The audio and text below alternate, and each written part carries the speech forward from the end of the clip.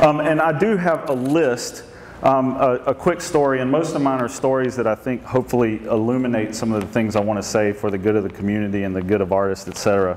And when got the theme of local, that's what I wanted to think of, is what stories that I have that are localized and rooted here.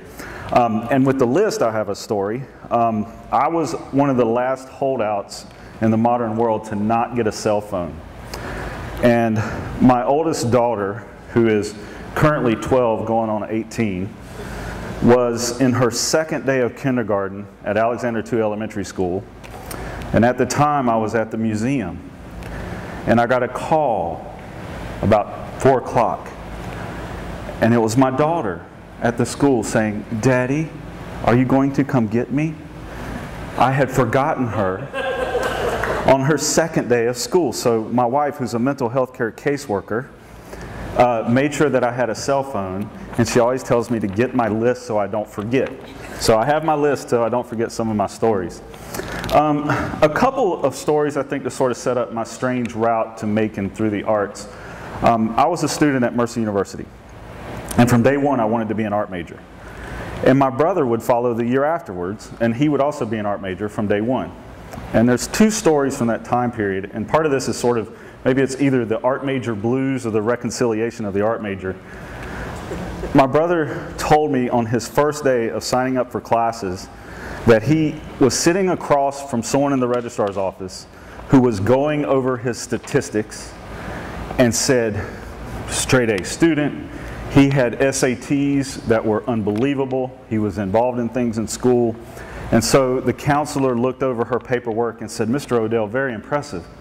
What do you want to study?" And he, you know, "I want to be an art major." And the counselor looked at him and said, "What a waste." That was rather harsh. It didn't deter him at all. As a matter of fact, he now runs a website out of Macon, starchasm.net, that has anywhere from 5 to 7 million visits a month. And all of that can be rooted back to his art education at Mercer. My story comes at the other side of the academic journey at Mercer. I was at the Coliseum, where they used to hold the graduation ceremonies, and I was there with my mom and dad from Florida. I grew up in the cultural mecca of Panama City, Florida, by the way, so any lewd things I might say, I credit to that locale. I was walking out, I'm going to put this down for a moment. I was walking out of the Coliseum with one arm around my mother, the other arm around my fiancée, the mother of the children I was just mentioning. We were a week away from getting married.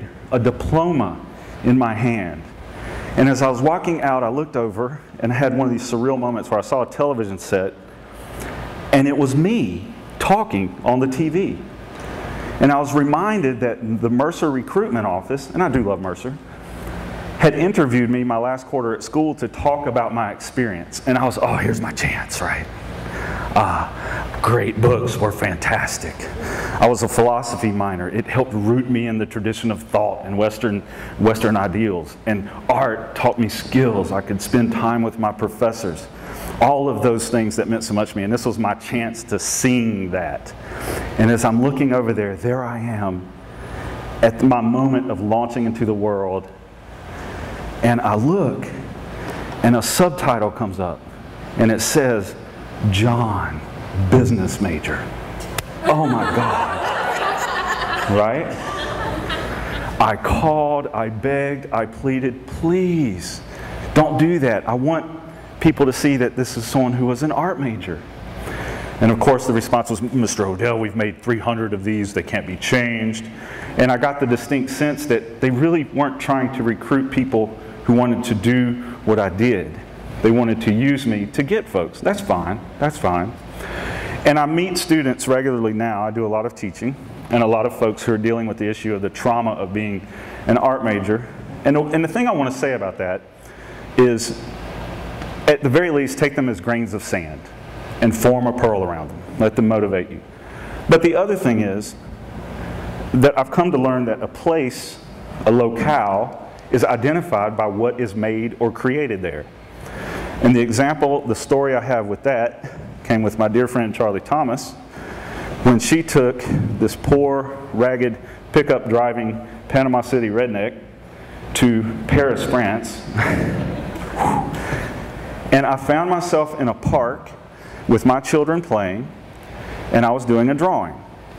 An elderly French lady came up with her son and grandchild and sat next to me. I'm drawing. We're watching our families play in a park. See, Andy? It was beautiful and, unstructured and free space, etc. And this woman leans over and starts chatting to me in pure French, right? I don't even try, right? I would insult an entire culture if I tried to take on French. So she went on, and she knew real quick that I couldn't speak French with her. And so she looked at me, pointed at the sign to the park, which said Paul Bresson Park, and said some things, and then she held her hands up and went, doot, doot, doot, doot, doot. And I was like, oh, a musician. She was like, oh oui, Paul Bresson, musicien. And I was like, oh, that's great, right? It let me know where she was, where we were. She got the story across. And then, like in a game of tennis in slow motion, the ball is in my court. And I'm like, oh man, where are you from, right? And I'm like, Georgia. And she was like, I said, États-Unis, which as I understand it means United States. That didn't narrow things enough. And I eventually just kind of said, well, let's go for it. So I looked her in the eye, I screwed up my courage, and I said, wop, babaloo-ba, balop, bam, boom. And she went, oh, Georgia, Petit Richard. Right? So little did I know that wop, babaloo-ba is French from I'm from Georgia. Right? So this image that's behind me is important. I had a whole sort of slew of slides I was going to show, and they all went away yesterday when I was reminded of this piece by my friend Marianne Bates, who's also an inmate of the Arts Exchange.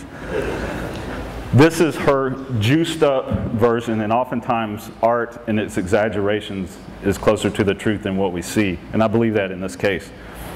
When I came back to Macon in '94 with my beautiful bride, my freshly minted MFA, we lived at the corner of 2nd and Cherry above what was then Lawrence Meyer. Now it's the Greek Deli. 3 flights of stairs and all of my crap from a studio.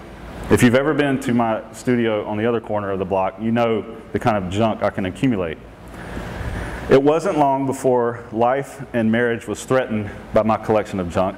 So Greta sends me out, I think with a list, look for a studio. And I'd heard a rumor that back in '94, in this building, that there might be artists. Nothing for sure. I couldn't name but maybe 5 people in the city of Macon at the time.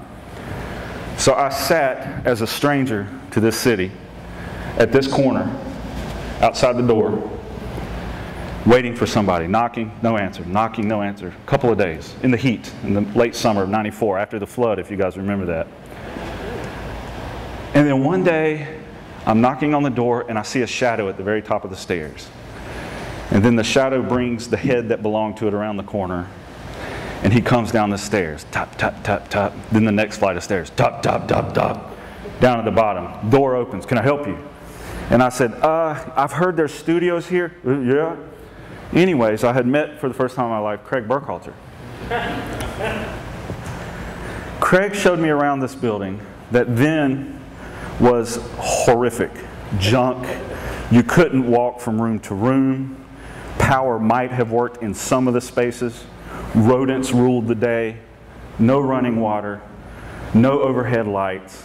Doors missing. Vending machines laying around. A complete disaster.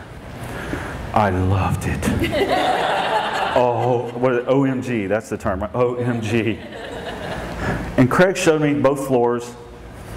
We never met before, and we're standing at the top of the stairs that now I've been to thousands of times.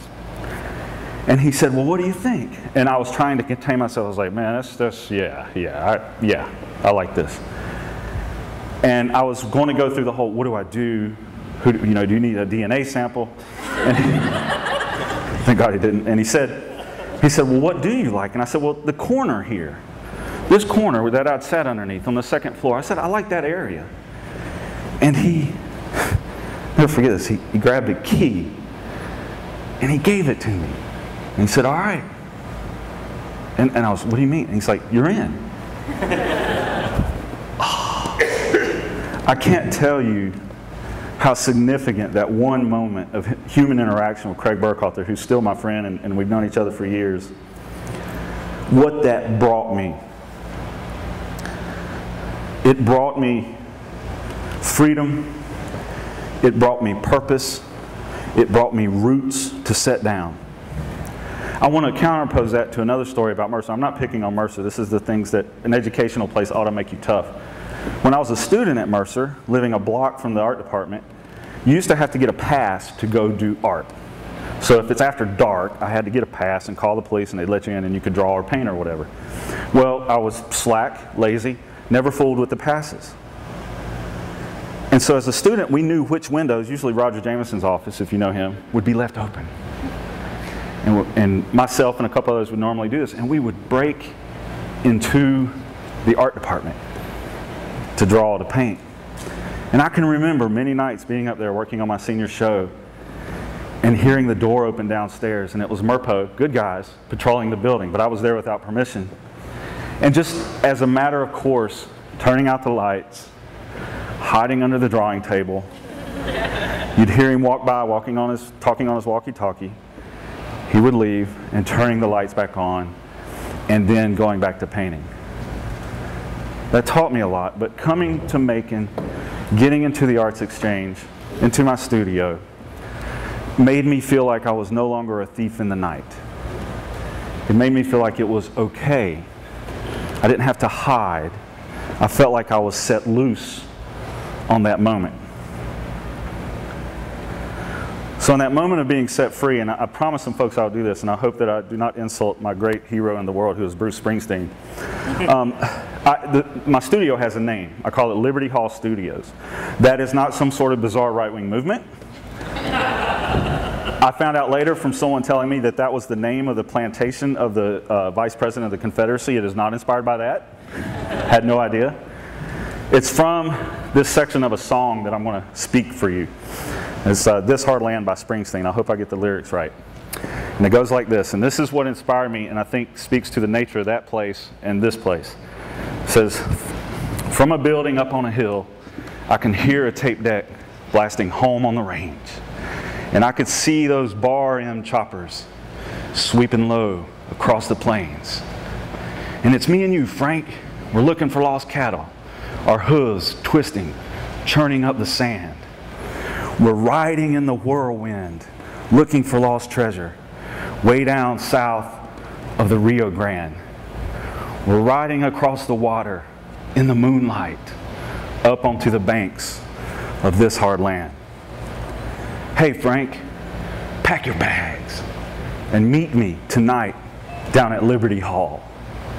Just one kiss from you, my brother, and we'll ride until we fall. We'll sleep by the fields, we'll sleep by the rivers. In the morning, we'll make a plan. And if you can't make it, stay hard, stay hungry, stay alive, and meet me in a dream of this hard land. Now that doesn't speak to the data importance of the place. It's the poetry of the place that has always affected me. And I got this space, I named it, I commenced to working, and then this group you know as the Arts Exchange, completely, accidentally, without intent, started to form. Until that horrible moment with any organization where you find yourself having meetings and agendas and officers.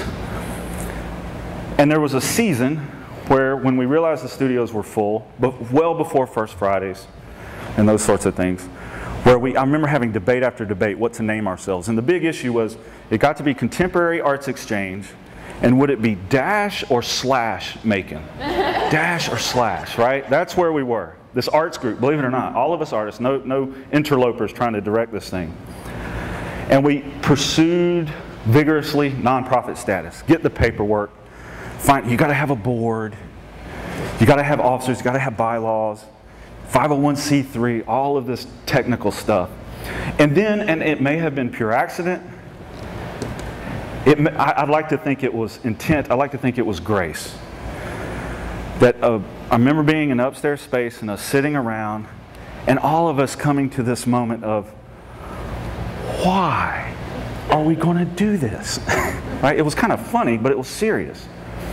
And I think the group realized, and I want artists to know this, and I want the community to know this, that I was in a room with teachers, lawyers, and parents, and students, and retirees, and people who worked at nonprofit agencies, and for-profit agencies, and part-time and full-time, most having something to do with the arts. And we realized that the best thing we could do for Macon was not to form an empire, but to make art. And in that moment we said, no, we've got to make things. That's the best thing we could do. You have to think about this. I spent a lot of time in the nonprofit business in Macon, mostly, well, that's another story, where I've told this to the fellow members. When we first started, and you see hundreds of people up there on First Fridays when there's maybe a dozen. Success for us is not dollar driven. There is nobody there with a counter going, oh, 1, 2, 3, we've got 50 people, right? We never have a meeting that says we didn't have 150 like we promised. We don't know or worry about how many people we're catering for, right? Success for us is simply being able to do work and having an opportunity to share. And that's a pretty low and down-to-earth notion of success, but it has worked for our organization, if you can call it that. So I think there's a lesson in there. Being in that space has allowed me, at once upon a time being a complete stranger on that corner, to witness the whirlwind that Springsteen speaks about. I have seen the renovations of that whole part of this town. Lawrence Meyer, the median's getting redone. The courthouse. I get to watch the bad things. Americans trying to parallel park. Right? Waiting for the cop that keeps track of the time to come by to see if I need to go out and move my car. We've all done this, right? I've seen the homeless people ranting and raving. I've seen the restaurant put potatoes out on top of the newsstand for those homeless. I can hear all the traffic and noise of when the people get out of work. When the cleaning crew at the Fickling building gets out at 9, talking to I know who these people are now, at a distance, but it's the whirlwind out there. You can, on Sundays, hear the flag blowing in the breeze, and the halyards in front of the courthouse, tap, tap, tap, tap, tap, on those poles. And I'm thinking of all the things that are done for our arts group. For years, I would leave every Friday afternoon in desperate time crunch to go get ice for First Friday. Then one day, Michael of Michael Mulberry's came upstairs, and I said, Michael, where do you get ice? I need to. He's like, I've got an ice machine. Go down and get you some. Right? Oh, that has been one of the biggest reliefs. That practical moment of grace. So the things I want to spread in the spirit of TED, I think, are first to the artists. Young, old, wherever you are, here in Macon and beyond. I want to say, number one, take root. Find a place. Don't have to be from there. But like I've learned in Macon, become a part of it. Raise a family. Get a job. Know the people that work below you. Get to a point where when you walk down the street, you're waving at the mailman. This is not exclusive to the artist, but we often get so wrapped up in our own personal whirlwinds, we don't think that we need to know what's going on at Tatnall Park. We don't think that we need to know who's playing downtown. You need to have that texture in your life. You must have it. It is not a burden. It's a whirlwind, but it is a source of nutrients. Take root in a place, in a locale. Seek sanctuary. Liberty Hall and the Arts Exchange. When Mary Ann Bates and I talk about this place, we call it sanctuary. That's how she got this name. No matter what is whirling outside, no matter how many obligations, professional or personal, from the town, from outside of town, this is our sanctuary. It is the space and the time that we have to do what I think is the best thing we can possibly do for this town, which is to make good art. Find your sanctuary. It doesn't have to be physical. You need to have your mind, your feet, your hands, your eyes, your heart to have the room to breathe. The other comes from my dad. Coming all the way back to an art major. I didn't have parents that complained about it. My dad worked at textile mills his whole life. He's my hero. He was a colorist of all things. And he had one son, then two sons, go off to Mercer to study art. I have met students whose parents, upon the mention of an art major, freak out. I have a student recently who worked for a relative of hers, and when he heard she wanted to be an art major, he fired her. Okay? My dad told me when I went off to school, and I knew I wanted to be an art major, he said, son, I don't care what you want to do. Just work damn hard at it. Right? So all you artists, work. I have a punch clock at my studio. I don't want to hear it. There's no air conditioning. Too bad. Right? Little Richard didn't have air conditioning. Not saying you're going to be that big, but if you're going to make Whop Bop a Lupa, you're not going to do it in the lap of luxury. You've got to work hard. It's easier to work hard in a place where you're rooted. Now for the community, just a couple of things. Do not be afraid to provide sanctuary. I have sat in my studio for going on 18 years, and I have seen the untapped reserve of spaces in upstairs Macon. With collective will and a little bit of grace, you could give a studio to every kid who's studying art in this town. You could do it. You simply could do it. You can't measure art in terms of dollar signs. It's energy. Remember the simple graces. I see Jonathan here. Man, we're appreciative of Macon Arts, the other institutions, the foundations, the Cox Capital, all of those things are wonderful, but don't forget the small graces. Ice. Right? Ice means as much sometimes as insert lecture, talk, workshop, seminar, marketing development, virtual reality here, right? Ice. It's okay to leave us alone to do our work. Okay? We need that time. And I've said before, and I just want to reiterate it again. Art is not going to translate directly into money. I don't think that. It's nice, right? Sell a painting, I love that. I see some collectors out there. I have some new things you need to go. You can't measure it though with dollars. Here's a suggestion. Measure it with ounces and gallons, because it's fuel for that engine. If we're allowed the space, the little graces, the chance to take root, and if we promise and follow through with working hard, we can't help but to catch fire. That's what all of us want to do.